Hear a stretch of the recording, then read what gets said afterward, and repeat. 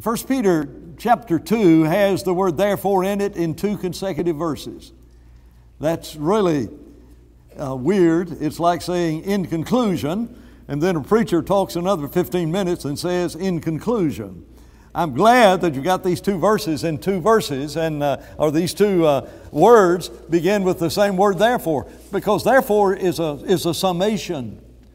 So what I want us to do tonight is to focus on the things that are found in 1 Peter chapter 2, verses 6 through 8. I want to look at that text. It'll be on the screen in just a minute, and just look at it. Open up your Bible. It might be that you choose to place notes there in relationship to it.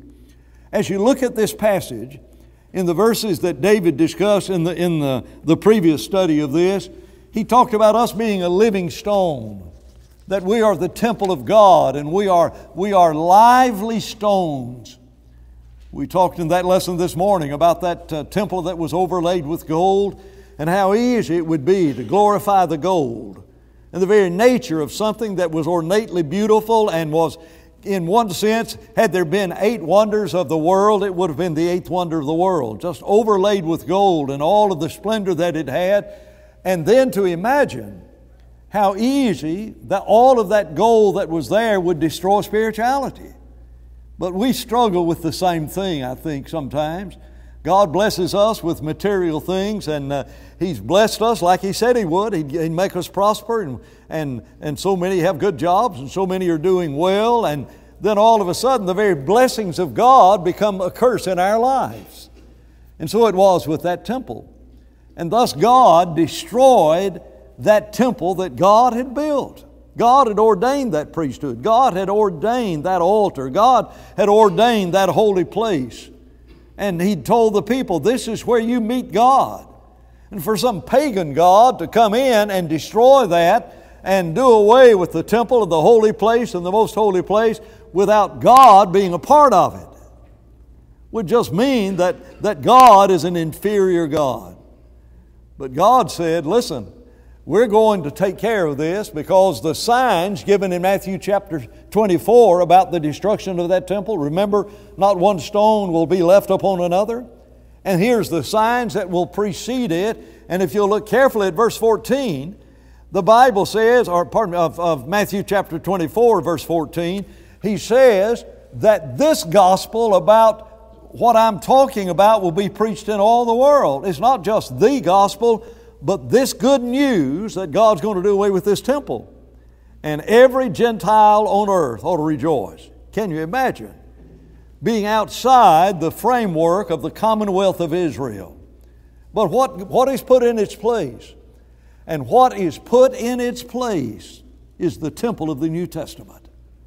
And that's what we were trying to talk about in that lesson this morning, about here's that Levitical priesthood. Aren't you glad that we don't have to go, that we can just worship God anytime, any way we want to? That we can go and offer the sacrifice and the praise of our lips to God anytime we want to. We can praise Him in our prayers anytime we want to. Imagine in that Old Testament system. You're guilty of sin, and the only way you can get rid of your sin is to go down to that temple, and a Levite has to offer your sacrifice. Aren't you glad that as a child of God that you are a priest and you can say, God, forgive me. I'm your child. Please forgive me. I made so many mistakes. I'm turning my life around. God, just forgive me about all those mistakes that I've made.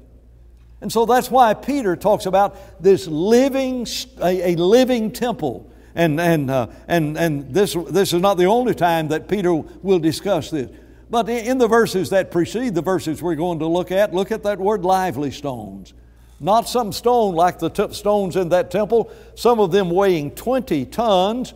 There's one report that some of them might have weighed 40 tons. You know how much that is? Isn't 40 tons 80,000 pounds? You stop and think about the weight of one of those stones and how it would just sit there and wouldn't do anything. And so Peter talks about we are living stones. We are a living temple. And the temple of God is holy, and that is us. But how does Jesus fit into this picture? And so that's why when you get down to verse 6, therefore it is contained in the Scriptures, I lay in Zion a chief cornerstone, elect, precious, and he who believes on him will by no means be put to shame. Before we look at everything that's involved in this, what do you think of when you think of a cornerstone? We've used that word. It's a very common word in our language. I don't believe this building has a cornerstone, does it? I remember West Huntsville, the building that I grew up in after they tore down the wooden frame building. We built that brick building. They built that in 1945-46. On the cornerstone, I hated it because they lied. They put the date, they bricked the building there, and it used to bother me no end. I was worshiping in this building in 1946, and on the cornerstone, you know what I'm talking about, embedded in the bricks? Cornerstone. Mayors of cities and city commissioners oftentimes will put a plaque on some building. That's not a Bible cornerstone.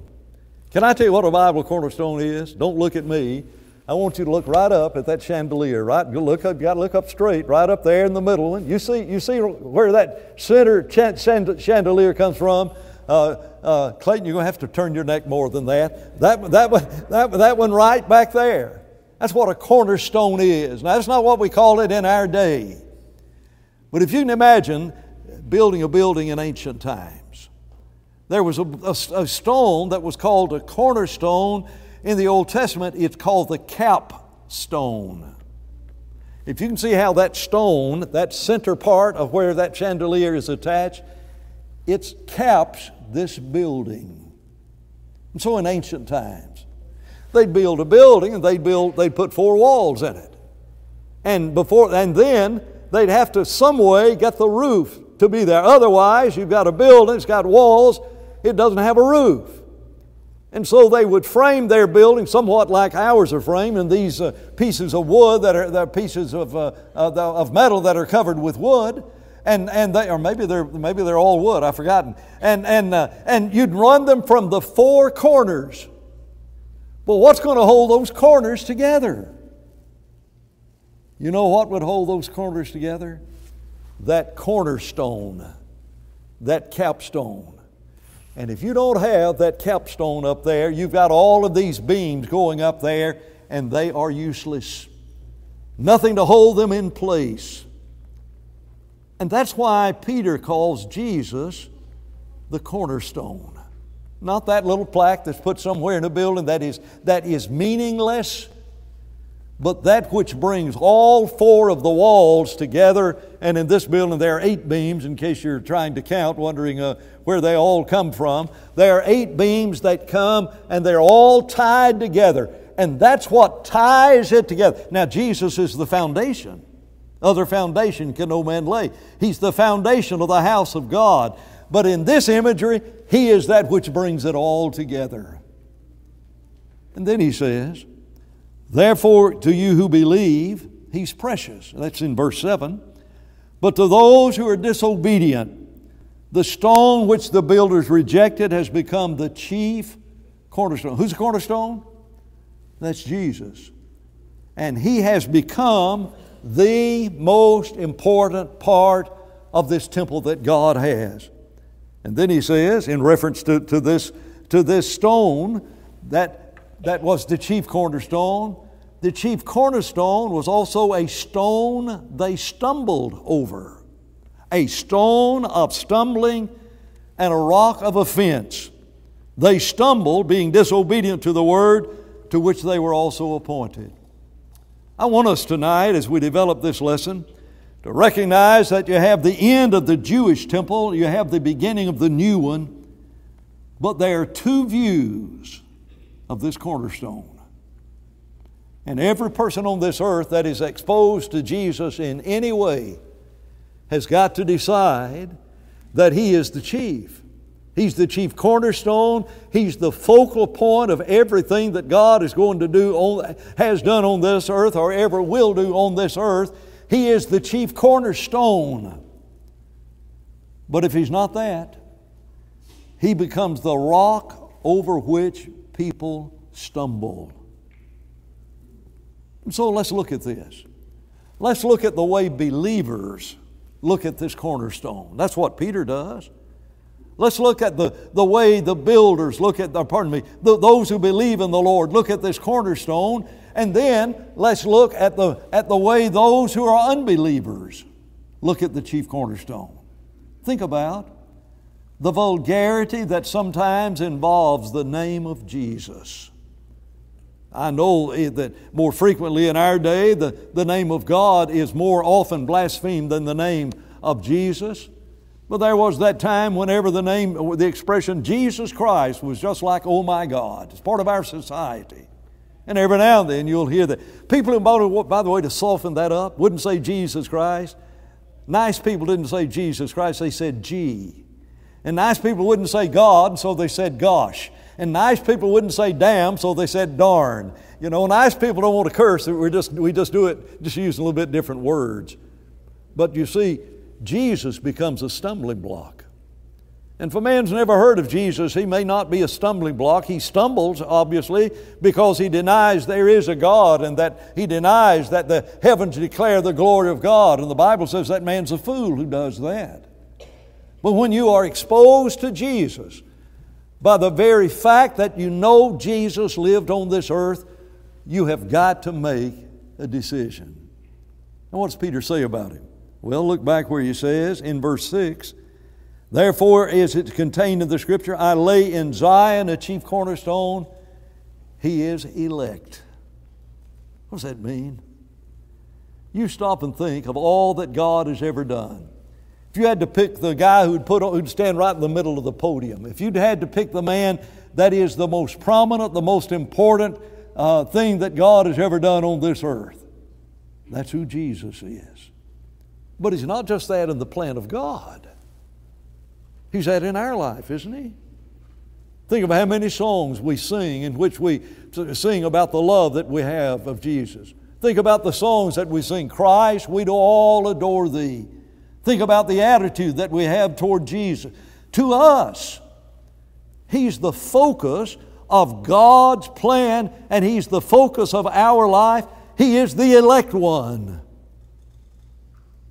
But not only is he that, you look at Him, and Peter says in that very same verse, He is elect, that's in verse 6, and He is precious.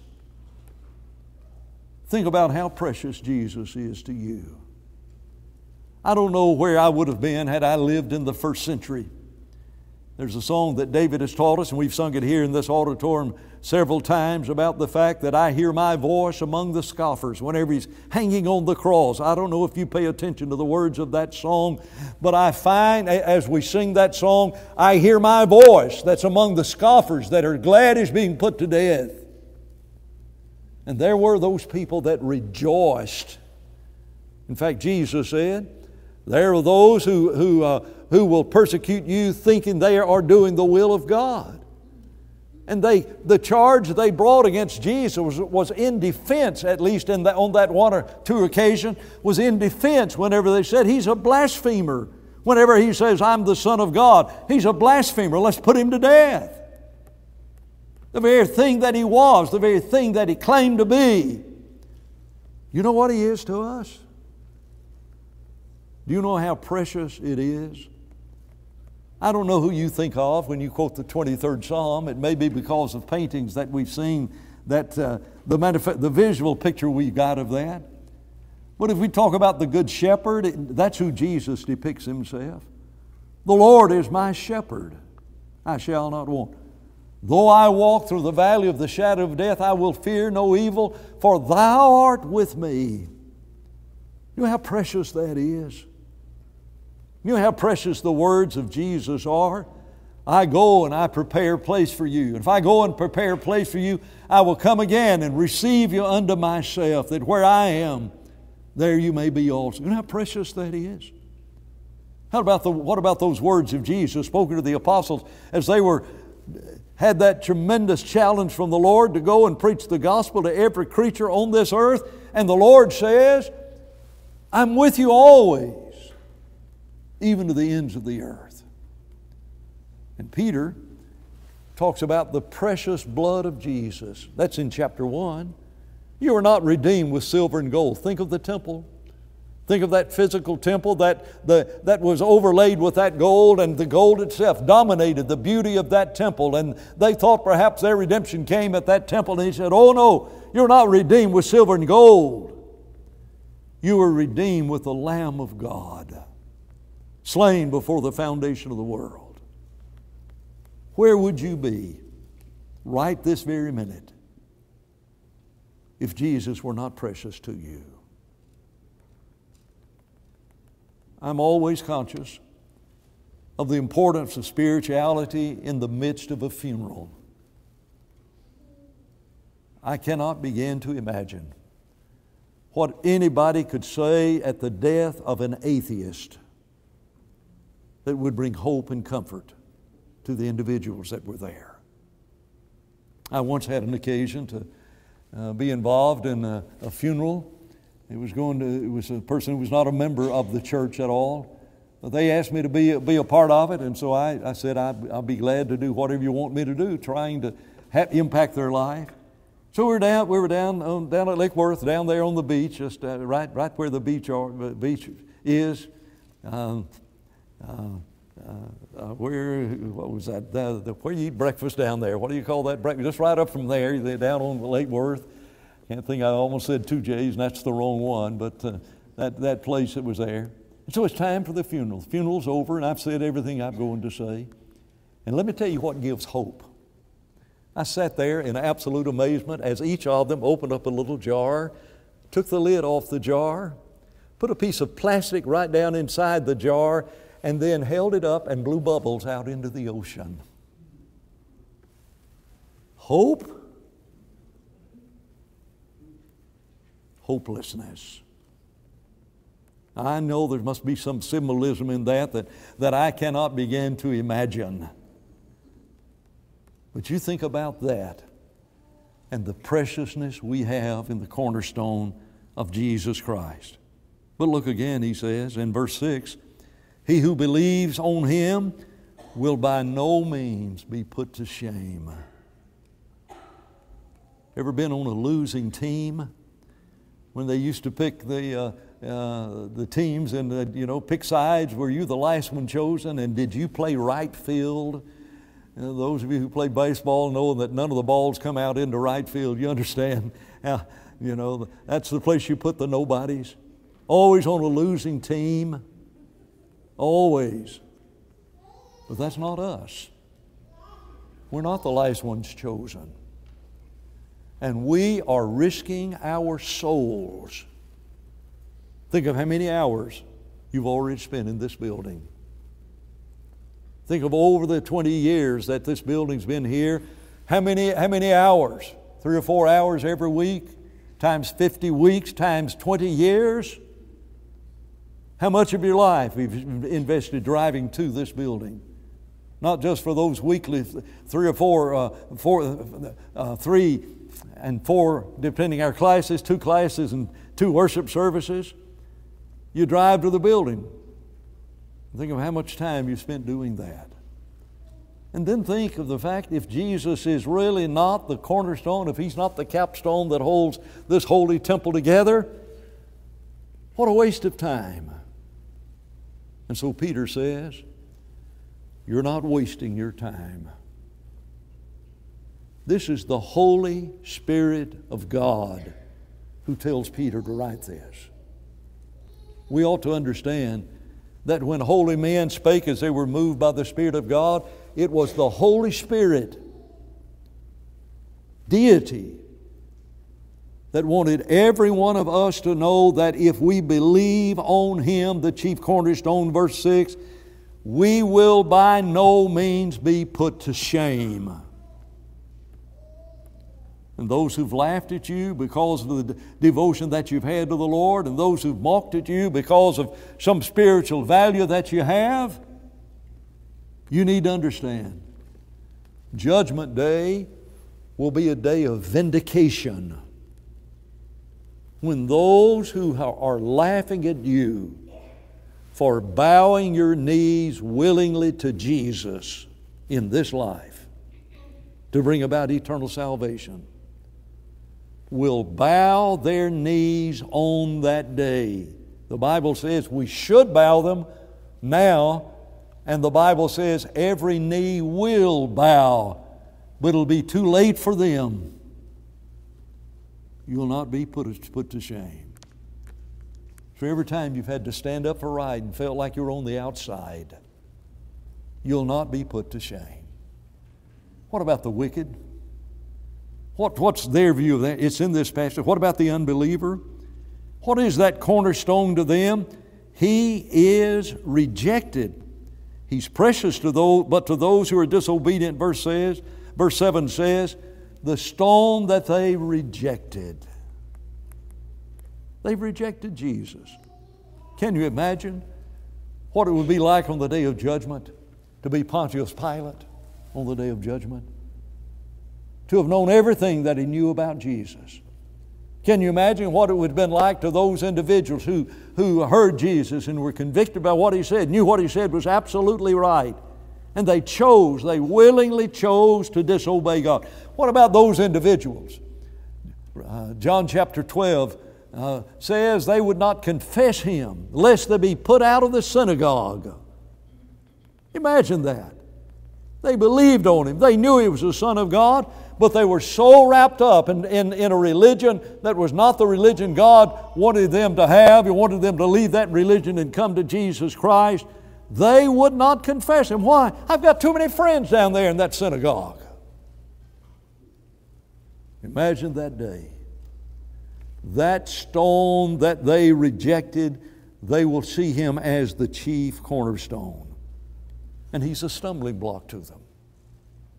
He's a stumbling block.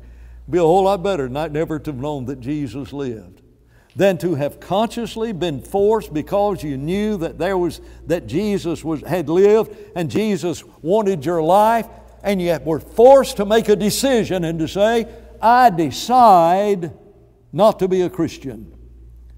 I wish, in preaching, I wish you could forever remove from anybody's mind, well, if I were to die, I'd be lost. That's not the true picture. You are lost right this minute. And that's the reality. You'll not be more lost the day you die than you are lost right now. You'll not be more separated from God when you die than you're separated from God right now. It is not, I will be lost. No, I am saved, present tense, or I am lost, present tense. But I've got to make a decision about Him. And seeing the rock, seeing that stone, I've got to make a decision about it. And He, instead of being the avenue, becomes offensive to me, and I stumble over Him. There is a tradition, and it sounds somewhat like a preacher story, and so I don't want to say it's a true tradition. Preachers have a way of making up stories just to enhance their lesson, and I try not to give many of them.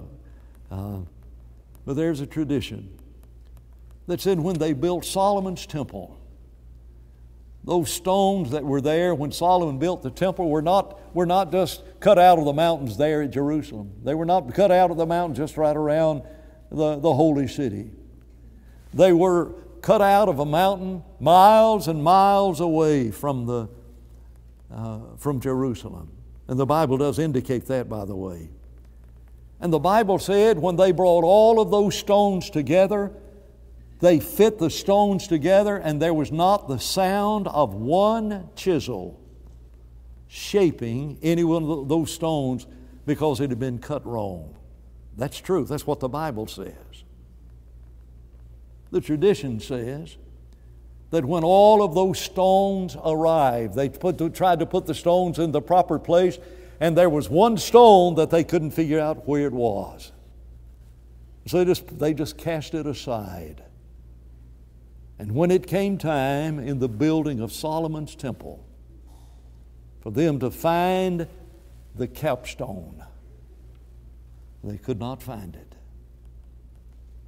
They had been stumbling over it again and again, only to finally arrive at that time in their life where they needed this stone that was elect, that was precious, that was trustworthy and rewarding, had become a stone of offense and a stumbling block wherever they walked.